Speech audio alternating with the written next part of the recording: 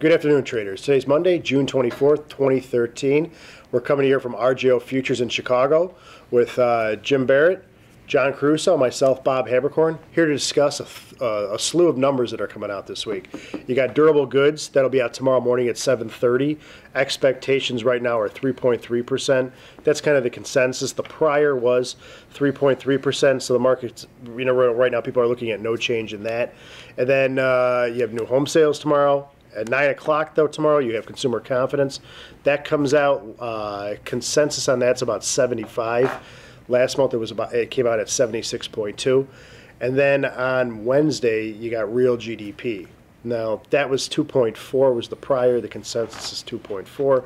So not expecting too much change on these numbers. The market, the fundamentals, and technicals have changed a little bit since last month's numbers have come out, and with what happened last week with the Fed and Bernanke's comments on QE and the bond, the asset purchasing. So this month's numbers should be interesting. I think consumer confidence will be interesting to see how that gauges with where the stocks are. Jimmy, what are you looking at in the bond markets? Well, the bonds, for the week. The notes and bonds got hit harder than, on a percentage basis, than anything with Bernanke's speech. Now, I read somewhere that the rise in rates was the greatest over a few-day period since 1962 on a percent basis. I mean, they've really been rocked. I mean, obviously the old long-term support in the notes around 240, 242 in the yield broke hard and very hard overnight Thursday last week.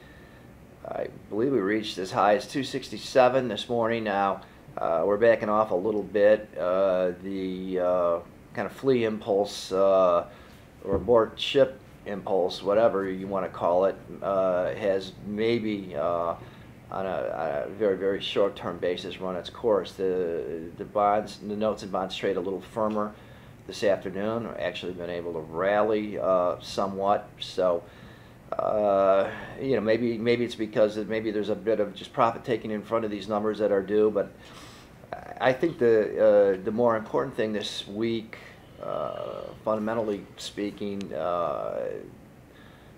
more important than the government reports that we're here talking about, the durable goods, GDP, consumer confidence, et cetera, is the fact that 9 Fed governors are scheduled to speak this week. And let's face it, the Fed policy is what has pushed these markets around, or perceptions of Fed policy.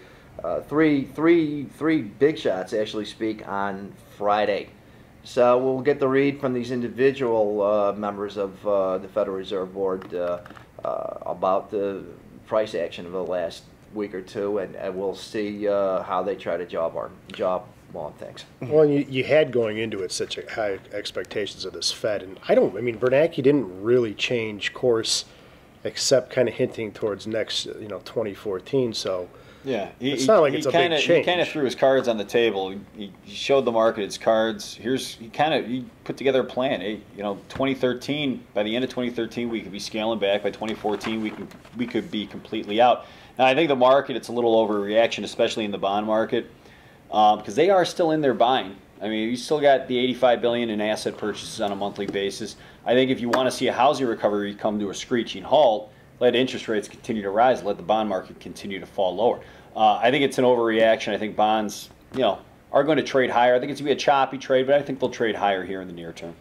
Yeah, I agree. I think that the bonds, the 10-year and the 30-year, have gotten a little overdone after the Fed. That's not to say, though, at some point yields do have to go up. Right.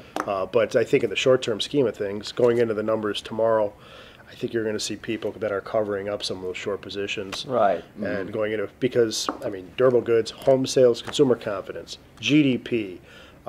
Let's not forget Thursday, export sales. A lot of government numbers coming out. So, well, I think they're probably covering up, too, in front of all these Fed governor speeches, because these guys may try to dampen the craziness out there of the last few days. Which it hasn't, wouldn't be unheard of for them to do that. We've seen it before after a Bernanke conference where they dampen the expectations after the fact. So, and what are you looking at currencies right now? Currency-wise, I'm still bullish the dollar, longer term, over the long haul, bullish dollar.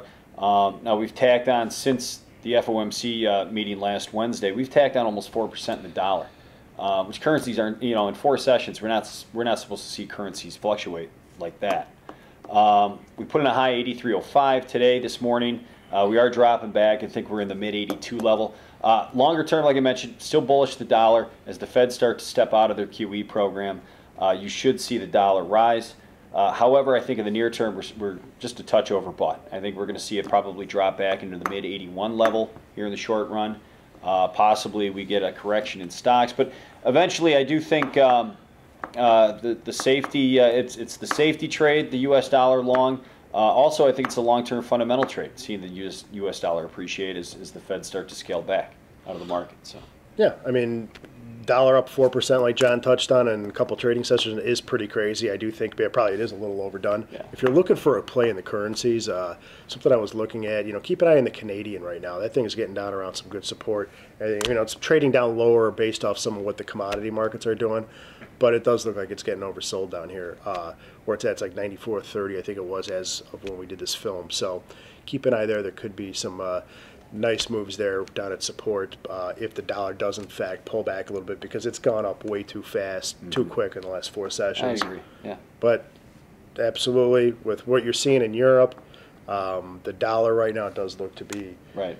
The currency of choice at the moment. Also, I mean, we can kind of touch on just briefly, the Chinese downgrade in the overnight. China being downgraded, that's kind of what would cause stocks early on to fall off a ledge again. But it looks like things are recovering a little bit here. Also, that probably sparks some more buying interest in the U.S. dollar. But I think we're going to see that trade flatten out a little bit here in the near term. Well, and I usually cover the metal markets, and I can tell you right now, gold right now and silver still look like they have further downside to go. Silver's now trading below 20. Gold's trading around 12.78 as of the time of this film. They do still look soft, and I think in the short term, what you're seeing right now is they are going to pull back a little further. I think gold might try to find itself out around that 12.50 level. Silver probably low 18s right now with the way it's been trading, but there's a lot of talk out there that this is the swan song in metals, and I heard today that Barrett had laid off 1/3 of their workforce, that Barrett being the gold company. I'm of a different opinion right now. I think that what we're seeing right now is some consolidation in the bull market run that we've seen for the last 12 years. And I do like the opportunity here to get back in long gold at some point. It's not yet. I think it's got a little further go, like around the 12.50. But what I do see is when it does snap back, I think it's going to be pretty large. I think we will see new highs. I know you hear, well, the demand's not there, but the physical side, we're still hearing about demand for physicals. And by no means has anything changed from a fundamental standpoint. And if anything, the geopolitical outlook is, I think, even dicier than it was a year ago worldwide. So we'll see how it trades out here, but I think keep an eye on metals. Don't be looking to do anything yet in them. We'll talk more about that in another video, but I do think that the moves that are coming in the metals, I think, are going to be pretty large here, probably after the end of the summer. Seasonality too, metals are pretty weak, so.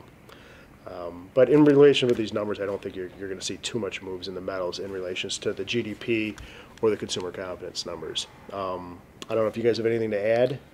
Well, not about metals, about the notes and bonds. The rally should be limited. I mean, we've entered a bear market.